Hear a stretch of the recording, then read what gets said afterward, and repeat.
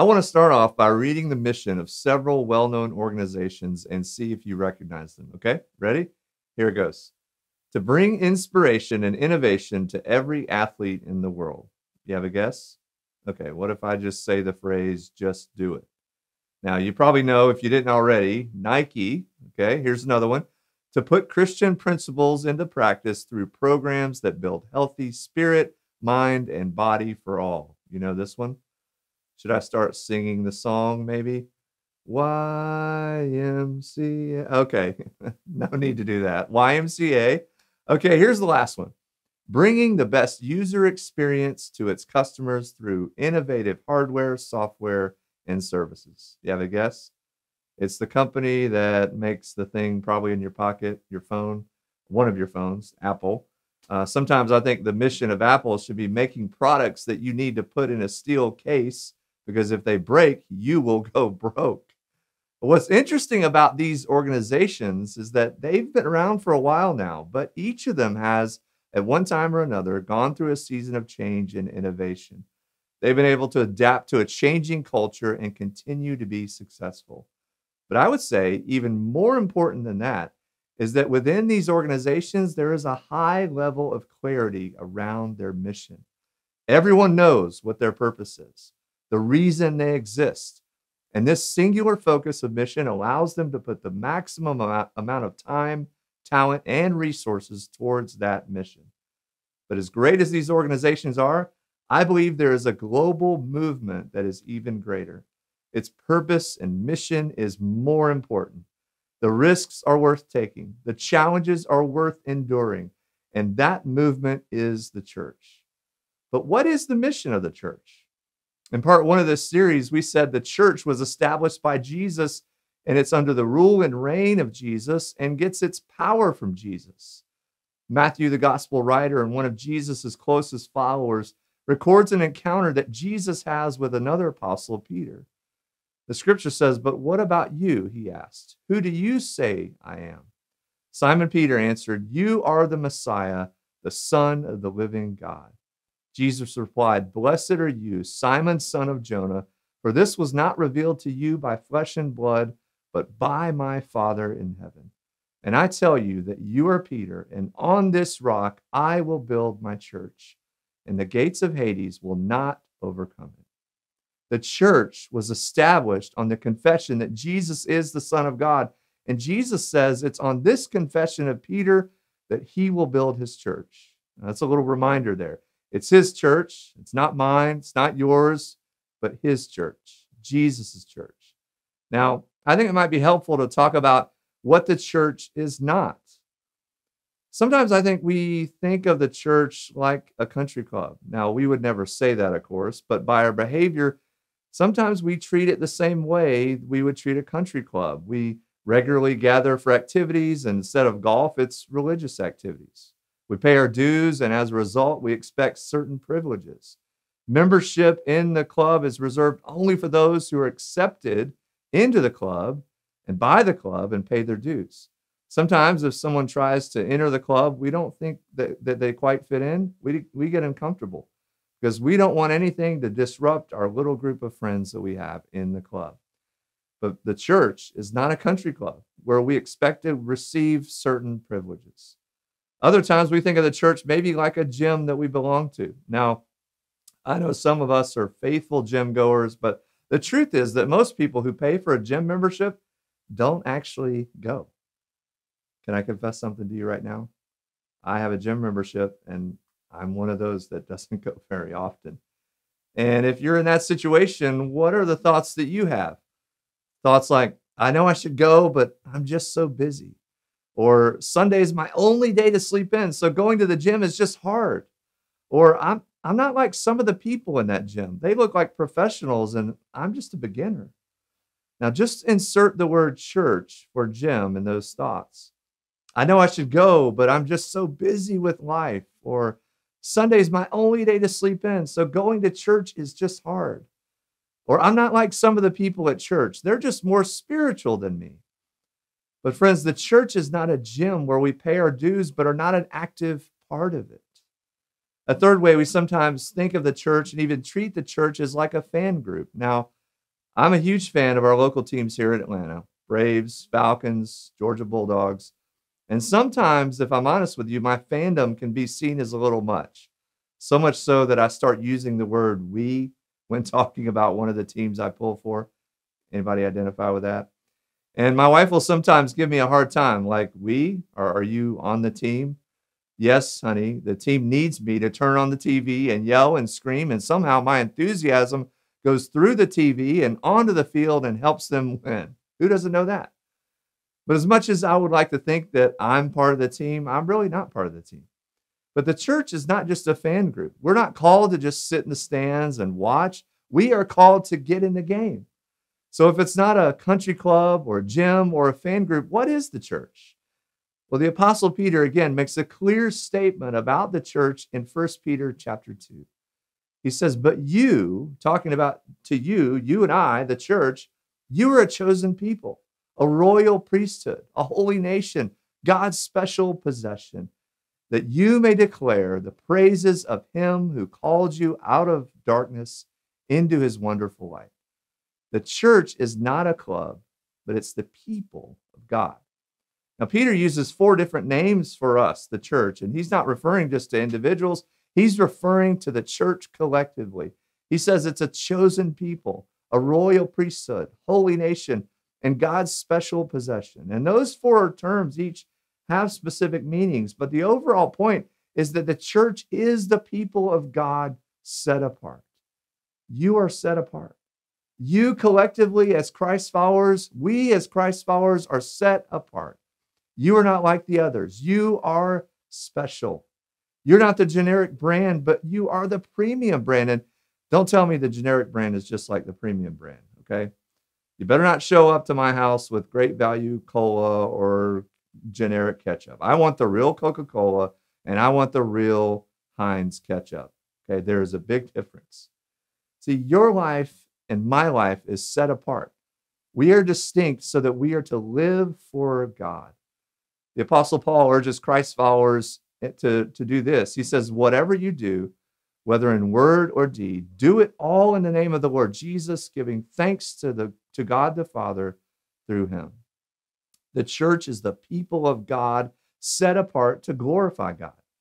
We are here to worship God with our whole life, every single area of our life. But there's a second part of who we are. Let's go back to the second half of the verse from 1 Peter, in which he says, "That you may declare the praises of him who called you out of darkness into his wonderful light." Peter says that we are the people of God set apart to glorify God for a purpose. And what is that purpose? It is to declare his praises. Now, you might think, oh, he wants us just to get together and maybe sing songs, and that's what we're supposed to do. Well, that's one piece of what we do. What Peter is talking about here is evangelism. We are called to be the people of God who tell the story of Jesus. Telling the story of Jesus, that's evangelism. And the him who Peter says called us out of darkness into his light is Jesus. And our purpose as the church is twofold. One, it's to glorify God with our whole life, as I said. And 2, it's to tell the story of Jesus. So we have worship and mission. When we tell the story of Jesus, we capture people's hearts because that's what stories do. They capture their hearts, they move people. And the story of Jesus, his life, death, resurrection, and ultimately his ascension is the best news that anyone could hear because it's news that changes people forever. I want you to think about your story for a moment. You may think, well, my story is not that impressive or dramatic. You may think that maybe your story doesn't matter, but I want you to know today that your story matters because you matter. And what Jesus has done in your life is the story that's going to make a difference in someone else's life and become part of their story. Matthew 28:19-20 is the mission of the church given by Jesus himself. And he says this to us. He says, "Therefore, go and make disciples of all nations, baptizing them in the name of the Father and of the Son and of the Holy Spirit, and teaching them to obey everything I have commanded you. And surely I am with you always to the very end of the age." The mission of the church is to make disciples who make disciples.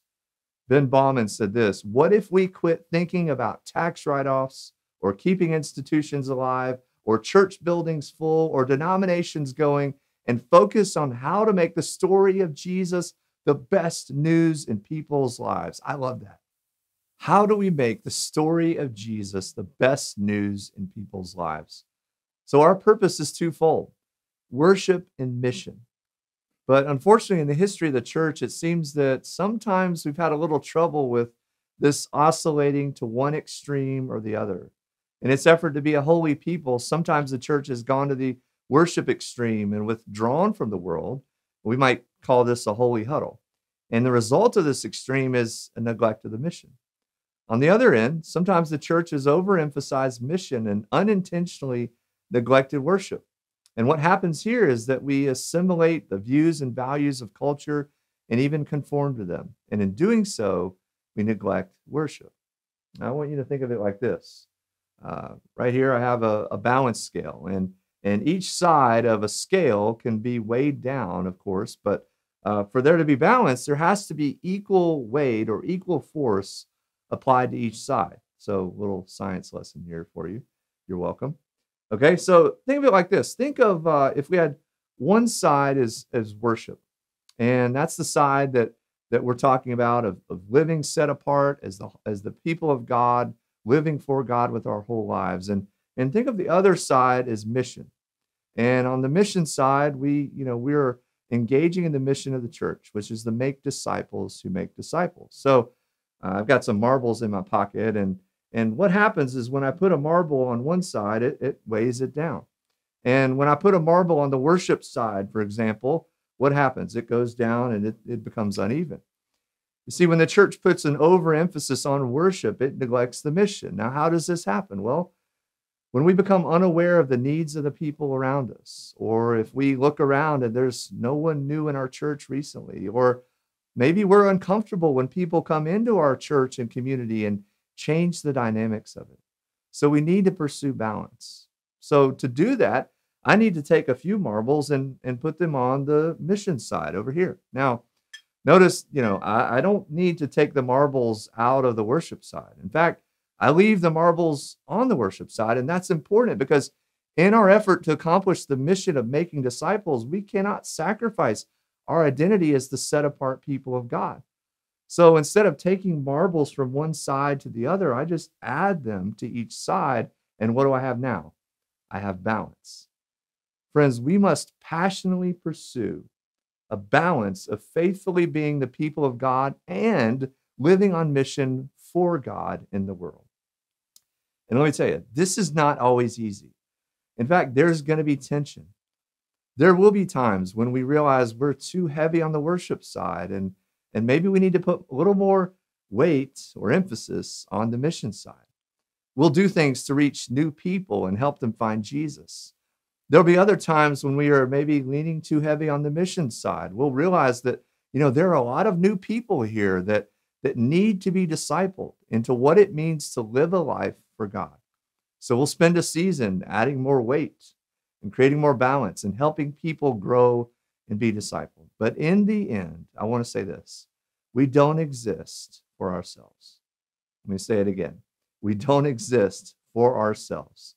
The church, we exist for those who are not here yet.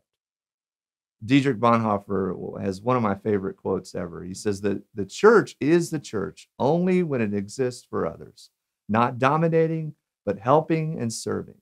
It must tell men of every calling what it means to live for Christ, to exist for others. So what does this mean for Legacy Church? If you're watching online or in person, what does it mean for those of us who call Legacy our church home? I want to suggest 3 values that we live by individually, but more importantly, as a collective body, because our individual aims are best lived out in the context of community. And the first is that we passionately pursue intimacy with God. We must be people who are faithful to the Word of God and seek to immerse ourselves in the Word and in prayer.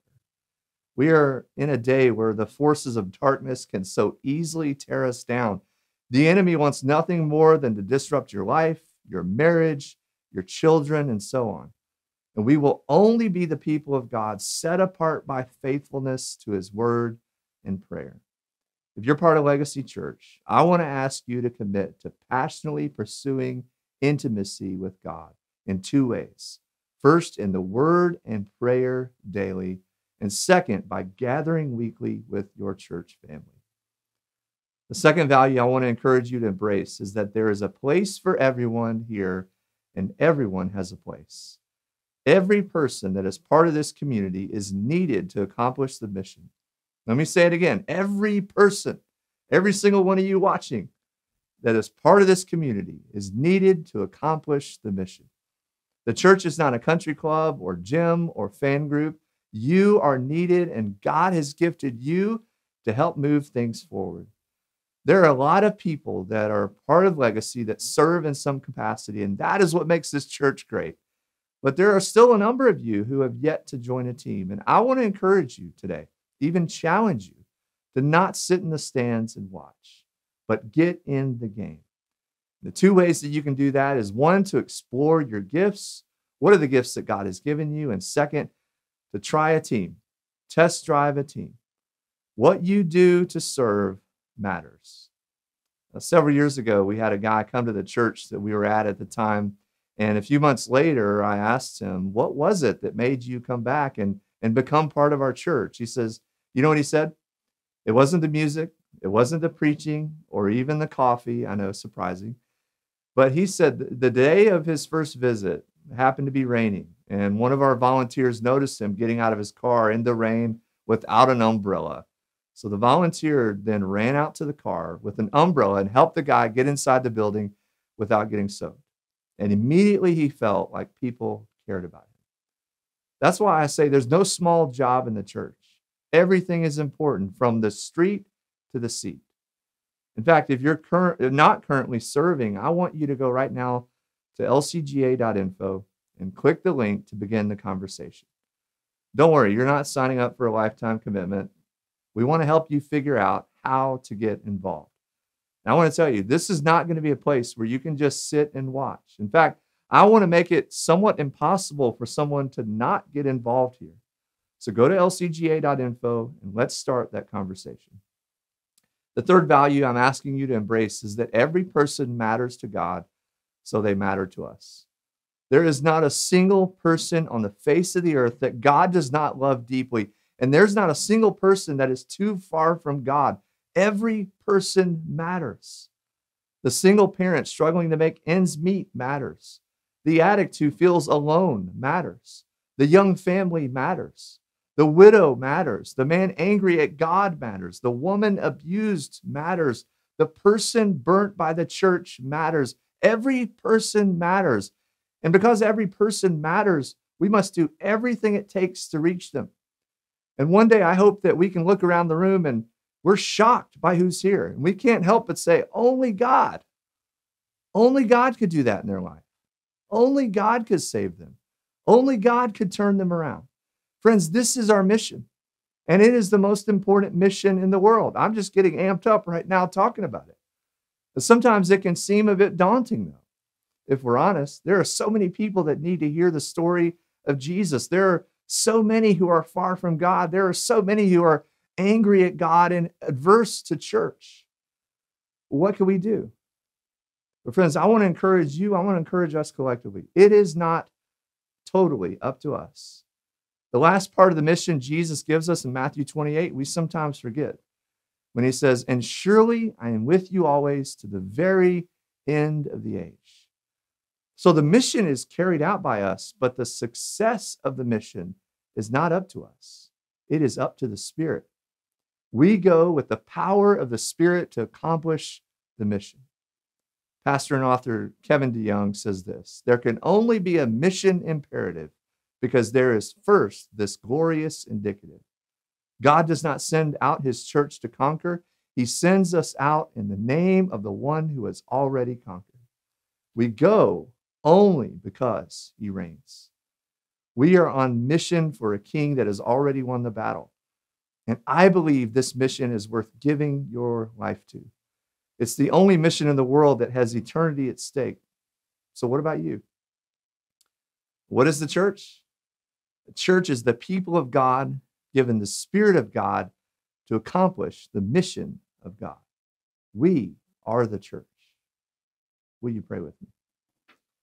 Heavenly Father, we are the church. We are your church, the body of Christ, given the Spirit of God to accomplish the mission of God. That is who we are. And God, I pray that every person watching this today feels empowered to carry out the mission, feels encouraged to live a life completely and totally given to you, and to be part of the mission that you've given all of us to make disciples who make disciples. God, thank you for the reminder that we exist for those who are not yet here, and that this mission is worth giving our life to.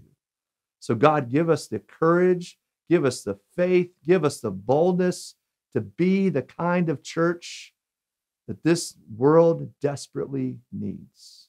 Starting right here in our community, right here, maybe in our neighborhood, right here in our family, and then spreading to the ends of the earth. God, we want to be that kind of church. We ask for your help in doing that. In the name of Jesus, we pray. Amen.